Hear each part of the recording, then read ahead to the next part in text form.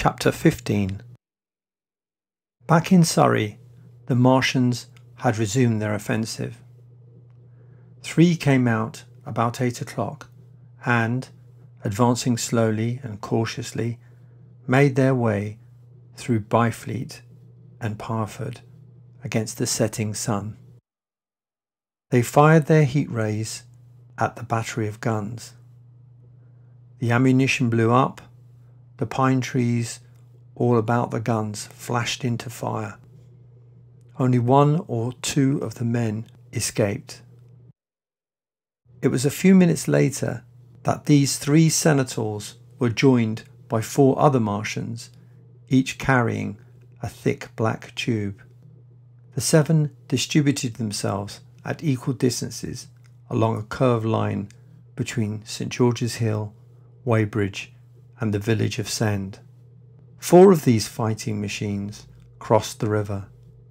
2 of them, black against the western sky, came into sight of myself and the curate as we hurried wearily and painfully along the road that runs northwards out of Halliford.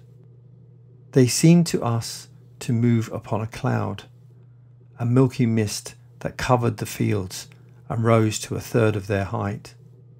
At this sight the curate cried faintly in his throat. He began running, but I knew it was no good running from a Martian. I turned aside and crawled through the dewy nettles and brambles into the broad ditch by the side of the road. He looked back, saw what I was doing, and turned to join me.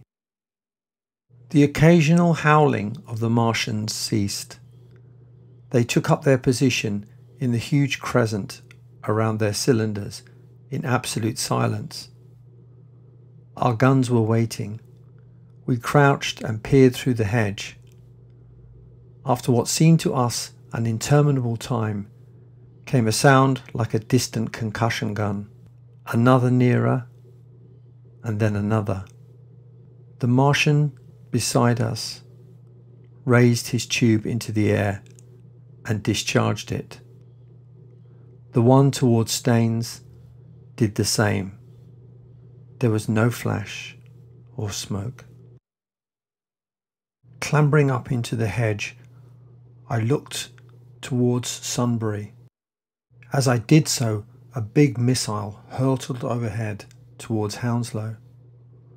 I expected at least to see smoke or fire, but all I saw was the deep blue sky above, with one solitary star, and the white mist spreading wide and low beneath. There had been no crash, no answering explosion. The silence was restored. "What has happened?" said the curate, standing up beside me. "Heaven knows," said I. A bat flickered by and vanished. Distant shouting began and ceased. I looked again at the Martian. He was now moving eastward along the river bank with a swift rolling motion. Every moment I expected the fire from some hidden battery to spring upon him, but the evening calm was unbroken. The figure of the Martian grew smaller as he receded. Soon the mist and the gathering night had swallowed him up. Everything had suddenly become very still. Far away to the southeast, we heard the Martians hooting to one another. Then the air quivered again with the distant thud of their guns, but the earthly artillery made no reply. At the time we could not understand these things. Later I was to learn that each of the Martians had discharged a huge canister of gas. The smoke then poured upward and spread itself slowly over the surrounding country. The Martians then set about spreading strange, stifling vapour across London, as methodically as men might smoke out a wasp's nest. By midnight, the black smoke extended as far as the eye could reach, and through this 2 Martians slowly waded and turned their hissing steam jets this way and that.